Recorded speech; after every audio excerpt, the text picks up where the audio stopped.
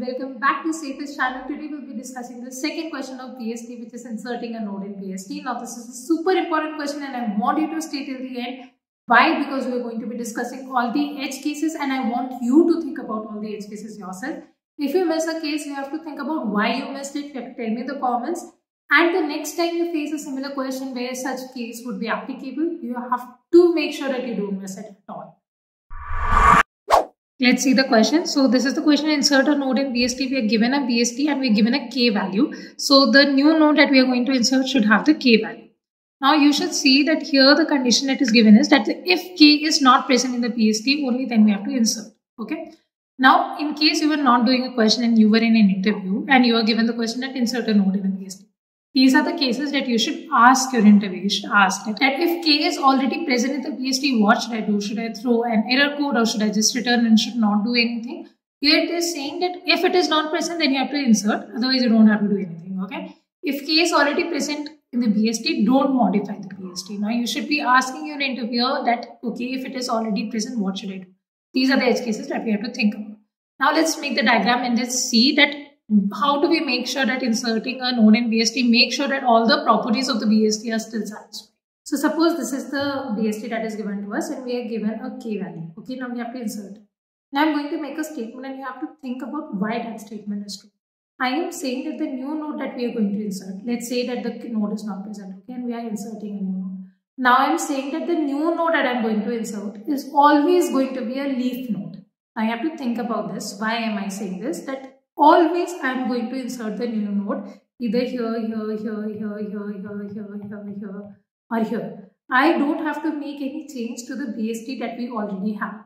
Now, why will that be the case? Let's think about that. Now, let's say this K value that we have is bigger than this node and it is less than this node. What does that mean? It should be on the right side of this. So, it will make sure that it is bigger than this, but still it will make sure it is less than this, right? Because it is on the left side. Now suppose we have to insert the K which is lesser than this particular node and it is greater than the root value that we have. Then we can just insert it over here, right? Similarly, if we insert a node in any of these places, we are making sure that okay, BST is maintained. How? We are just going to see that if the value K is bigger, we have to insert the node on the right. If the value of K is less, we have to insert it on the left. That is all that we have to think about. See, we have to think about the properties of BST. Now, properties of BST should be mentioned. Now, what were the properties that we discussed? That the left subtree, all the values should be lesser than the root. Right subtree, all the values should be greater. And also, it should be true for the left subtree and right subtree. Both the left subtree and the right subtrees should be BST. So, we have to think about this. See, now, BST is a binary tree. Now, binary tree can have 0, 1 or 2 children. Even if this is the tree, it's fine. Even if we are inserting on the right side only, it is still a BST. Why? Because there are 0 or 1 or 2 children, right? So that is fine. Even if it is like this, it is still a BST. You should not get confused. Okay? It should not look balanced. It should not always look like this. It is fine if it looks like this or if it looks like this. So don't get confused over there. So the basic point is that we just have to insert a new leaf node considering the properties of BST and we'll be done. Now let's see that how will we make sure that in which position we have to insert the leaf node. So this is the key K that we have to insert. We start checking from the root. If the key K value is more, the value that we have to insert is more than the root value that we have. That means this new node should exist in the right subtree, right? So we move towards right. So now what we have to do is we can just discard the left subtree because we know because this is of no use at all. We know that the new node that has to be inserted is in the right subtree. So we can just discard the left subtree. Similarly, we come over here and we check, okay, whether the K value that has to be inserted is more than this value or it is less than this value.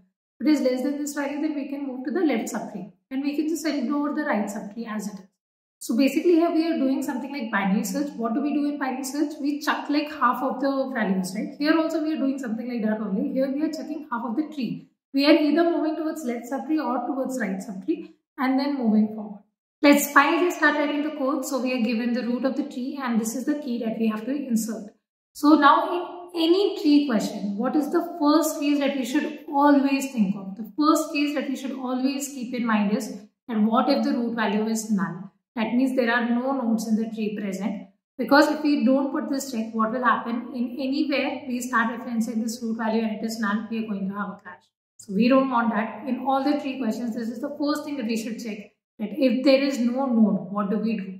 In this case, if there is no node, what do we have to do? We have to insert a new node, and that will be the only new node in the tree, and we have to return it. Okay, so let's put that check first. So if there is no root, I am going to create a new node. I'm going to pass the key value, and I'm going to return. Okay. Now we start by comparing the key values with the root value that we have. Okay, so what do? I check that if the key value is greater than the root ka data that we have. You have to think about this. Where do we have to insert in the right subtree or in the left subtree? Now the key value is more, so it belongs to the right subtree, right? So now what do? I divide my problem into a smaller problem by just doing like I have to insert into the right subtree, right? Now there are a bunch of questions that you should be having after this statement. The first question that you should be thinking of is that why have we not written any helper or utility function over here? In most of the 3 questions that we have done till now, we usually write a new helper or a utility function, and then we use that function as the recursive function, right? But here what am I doing? I am reusing the function that was given to me, and I am using that itself as the recursive function. Why am I doing that? See, it is not necessary that we always need a helper or utility function. Here we had to pass the same things, root and key. We have to pass the same things, we can return the same thing. Then I don't need a new function. So it is important in recursion to identify that do you really need a new helper function or a utility function, and what do we need to pass, what do we need to return. And here what was the condition of dividing a problem into a smaller subproblem? Here we checked that the key value, if it is greater, then we have divided the problem into a smaller subproblem, we have chucked the left subtree, and now we are considering only the right subtree, right? So else, if the key value is less, what do? We insert in the left subtree, right? So we pass root ka left, and then we pass key. Okay, let's start thinking about more cases now. We have checked whether the key value is greater than, and we have checked whether the key value is less than, right? So by else we meant that the key value is less than. But what happens when they are equal? Suppose the key value was already present in the root. So this was the case that we had already talked about. That if the key is not present in the BST only, then we have to insert, right? So we have to make sure that we add a check that if the root value is same, if root ka data is equal to key, that means we don't have to do anything. We can just return root from here itself. Talking about the return value, here we were returning the new node because there was no root value. Here we have returned the root value. Here also in the end, we are expected to return node, right? So we have to return root over here because we have to return the tree, right?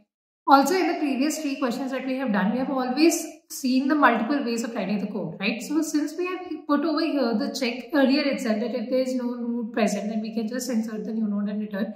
We have to think about, do we really need to put the checks over here or not?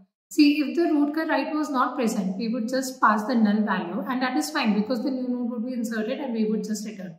And that is why dry running is very, very important over here to understand that in the end we'll be inserting a new node as the leaf node only. Why? Because in the end at some point we'll be passing null only, and in the end at some point we will come into this if the key value is not present, and then we'll create a new node and pass it. Okay.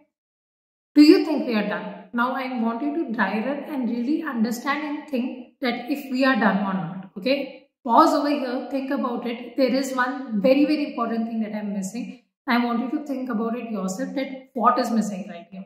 Let's compile and see whether this works or not. See, here the output is 1, 2, 3. The expected output is 1, 2, 3, 4. 4 is missing. So it actually did not get added to the tree. Why did it not get added to the tree? Because we have already returned now. If root is not present, then we have to create a new node and return. We have created a new node. We have returned it. But have we really attached it to the tree? We have created a new node. But did we attach it to the tree? See, here one more thing to notice, that we have a return value over here. Now think about it. See, here I am inserting, I have made a new node, but I am never attaching it to the tree. So how can I attach it to the tree?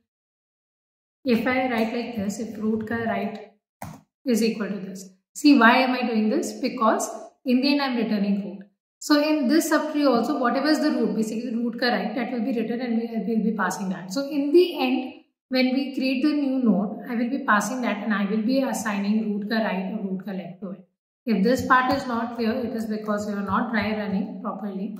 And we have to think about these edge cases ourselves. Let me know in the comments if you thought about it yourself or not. Let's compile and see now. So now this works. Let's submit and see. Passed all the test cases.